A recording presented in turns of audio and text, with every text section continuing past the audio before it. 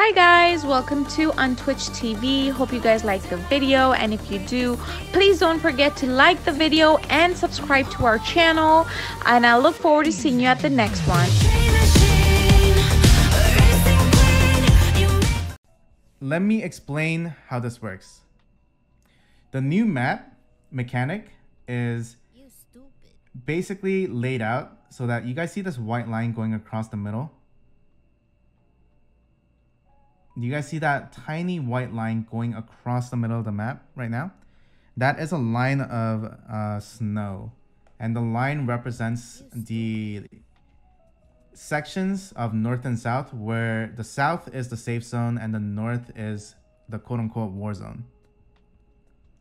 And basically in the safe zone, you can do everything you normally could, where you can still kill people and everything, except you won't be able to loot their bodies. So for our newer players, for the people that are role-playing, you don't have to worry about getting killed randomly or RDM'd and losing all your shit, because that's the part that feels the worst, in my opinion, especially as a newer player. You stupid. So there's still going to be a lot of role-playing, a lot of funny moments where people are going to just kill people randomly for no reason, but it won't feel as bad because you're not losing all your shit. So this over here, this is Bandit Camp. This is Outpost. This white line going across the center is the safe zone. Like, it defines the safe zone. You can't build in the war zone. You stupid.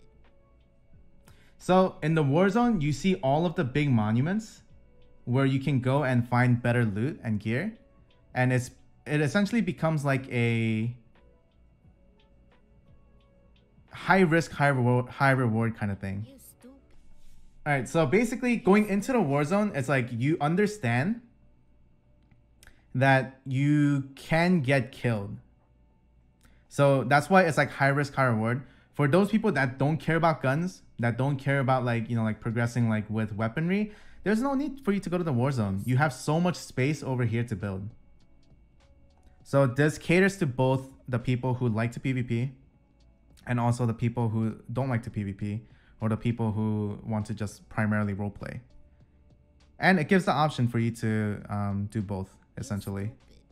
And then we put military tunnels up here and launch site up here as far away from the safe zone line as possible, so that it's like you have to travel the farthest to get the best loot. Some other details: you cannot build in the war zone.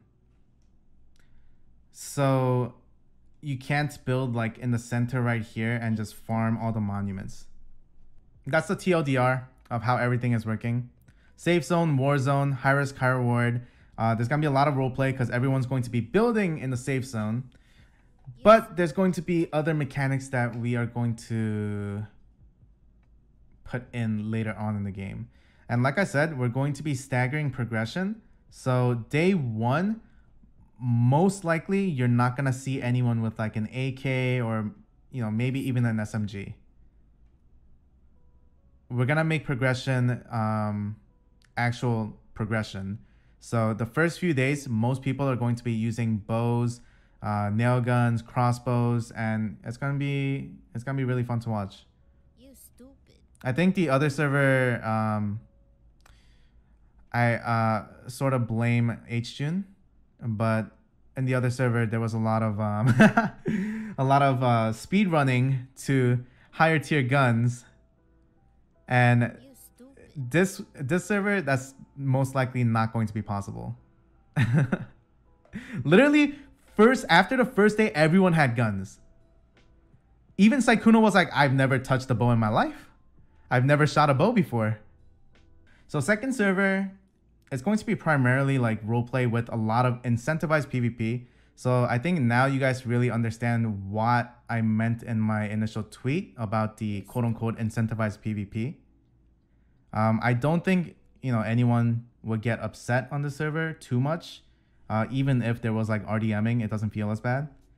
And yeah, the only rules that we're really setting is no mindless killing in the safe zone. Obviously, we want, like, this goes back to being considerate to, you know, your fellow streamers, your peers, and stuff like no Discord calls using in-game, voice chat for maximum immersion, and just trying your best to roleplay and being considerate to everyone's content. Those are the primary rules that we are going to be implementing. Refuse to quit.